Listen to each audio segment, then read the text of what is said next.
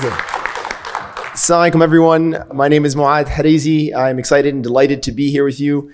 Dr. Hatem, please analyze my statements. Hopefully I have no entrenched Islamophobia. I feel like we all have to unlearn it, and I'm being completely serious. So let me know if I'm entrenching it in my own thoughts.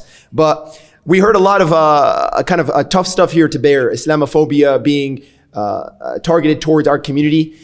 I tend to be an eternal optimist, so I want to tell you why I think that although this stuff is dangerous and deadly, will ultimately benefit our community.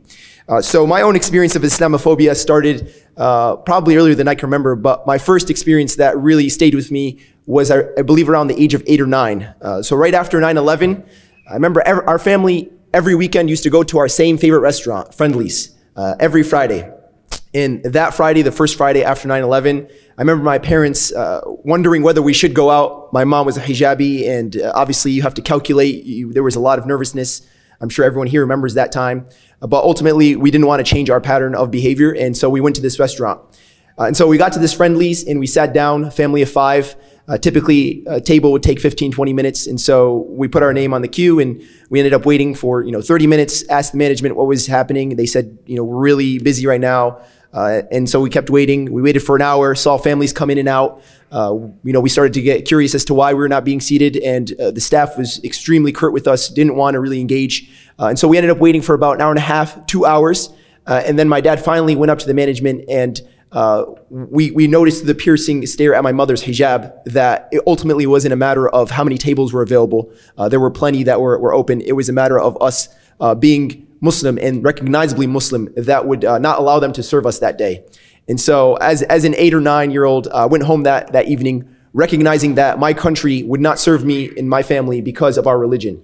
And that leaves an impression on an 8 or 9-year-old, wondering whether this country was ultimately in a conflict with Islam, and whether we were not accepted here. So it forced me to reckon with some of these really big questions that as an 8 or 9-year-old, I probably was not equipped to handle. Fast forward to my junior year of college, I had kind of suppressed a lot of these ultimate, consequential questions about what was going on in America, but I was forced to reckon with them at the age of 21 as a junior in college.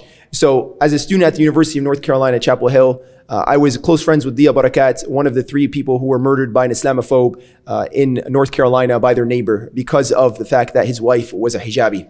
And I had been to that apartment. I had stayed with him. I had met this neighbor, and it was clear as day that this person hated us because we were Muslim. And so why am I optimistic if these things are happening to us? One, because it challenged me to get involved in politics and government. I was going to study medicine. I was going to go out and kind of do what the traditional Muslim path was, go become a physician. But this forced me to recognize that there was a real need for us to get involved in politics, for us to get involved in government, because that was where we were seeing the most deadly consequences for our community. And it forced me to learn more about our religion. It forced me to kind of take these questions and these smears and ask myself, what of these are true? Are any of these true? How can we respond to these allegations? And it forced me to recognize that although we have a system of law and order here, that the law is a man-made enterprise and that it is implemented by man and therefore is never perfect. That, when a person goes and murders their neighbor, that they can call it a parking dispute.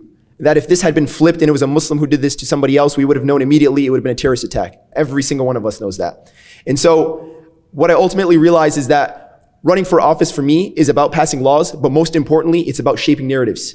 And that the media and the way we disseminate information oftentimes, as Dr. Hatem and Ibrahim said, leaves out Muslims and leaves out Muslim narratives.